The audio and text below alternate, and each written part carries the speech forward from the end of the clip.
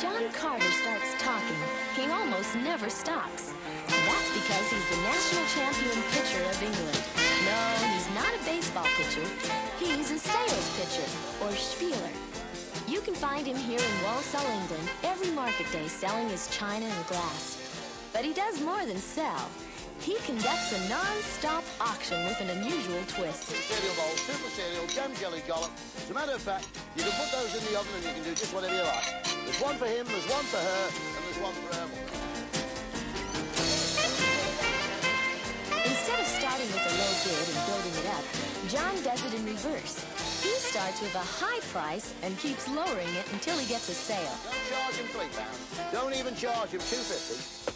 And just to show you that I mean a little bit of business today, I'll not even charge you a couple of quid. It's a brand spanking new line of borders of curves. I'd like you all have a do. I'd like to see your hands on this one. Don't even charge him $1.90. Hold on a second, I'm going even lower. You'll have to take the colours as they come. They're all sold as quite sound and perfect. And instead of saying $1.90, $1.80, $1.75, watch my lips, I'll not even charge him $1.50. As far as they go and as long as they last. By golly, can I tempt one bit of the entire service? And instead of saying that's round about 15 or 14... What makes John Carter the best spieler in Great Britain?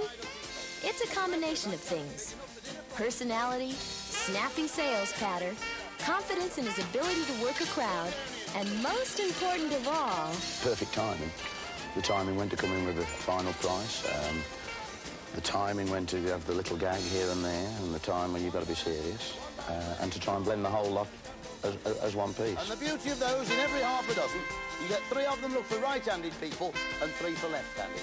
And if you turn them round, they're exactly the same. And if I can tempt one party in my audience, instead of saying those are 10, 9, 8, 7, 6, I won't even charge you a 5 or a 4 or $3.50, and you'll pay me nothing like 3 quid. I mean for the entire... John starts spieling at 10:30 in the morning and keeps up his non-stop sales pitch for 6 hours straight.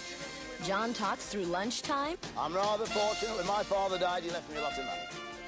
The only snag is we don't know where he left it. He talks through tea time. Not even for 28. I won't even charge you $27.50. And whoever says yes, you'll pay me nowhere near £25. John talks until the last customer leaves. Are you ready for this human stampede? When they all come rushing forward? I keep forgetting I'm in Warsaw. You know, you can get carried away sometimes. Charge him 17, not even for $16.50. And whoever says I will, I won't even charge you £16. I'm relentless. I go on and on and on, you know. I'm not known for giving in very easily, you know, whether I'm taking any money or not. Can I tempt one bit of the entire service? And instead of saying that... But John's effort pays off. On a good day, he can take in as much as $2,000. As a matter of fact, those are big enough for dinner plates, eh? The way we're going on, they'll be plenty big enough. We've got to rush on. So, you change. Might I say how nice your hair looks today? For John Carter, marathon talker and England's champion pitcher, today has been a good one. And we were able to share it because you asked for it.